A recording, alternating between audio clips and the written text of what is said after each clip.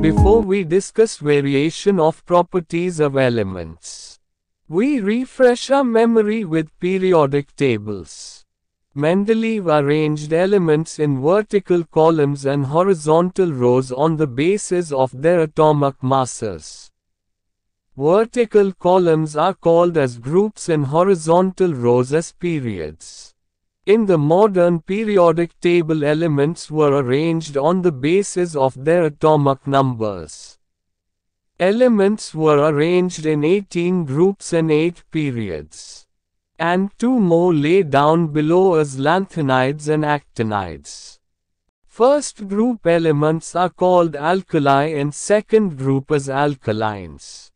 Third to 12th group are called as transitional element. 17th group elements are called halogens. 18th group is called rare or inert gases. We can fix position of elements in the periodic table.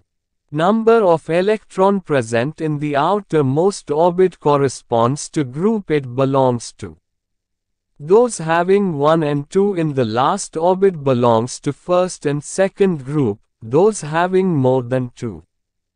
We add 10. For example, aluminium 283 have 3 electrons in the outermost orbit, therefore belongs to 10 plus 3 equals 13th group. Chlorine 287 belongs to 10 plus 7 equals 17th group. We shall now try to know how does the physical and chemical properties varies, both down the group and along periods from left to right. We shall discuss here about valency, atomic size, reactivity. First, we take valency, which is determined by the number of electrons present in the outermost orbit in metals. And in case of non-metals less than 8 minus the number of electrons present in the outermost orbit as its valency. Moving from left to right, valence first increases, then decreases. Moving from top to bottom down, the group valency remains same.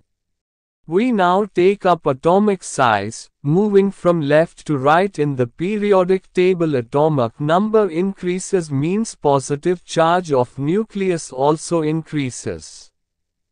Now since number of protons in the nucleus is equal to number of electrons, therefore force of attraction between the charged particles increases. As a result, moving from left to right, size of particle decreases. Similarly, when moving from top to bottom down, the group number of orbits increases, therefore size also increases. Now about reactivity. Faster the electron goes out of orbit, larger is reactivity.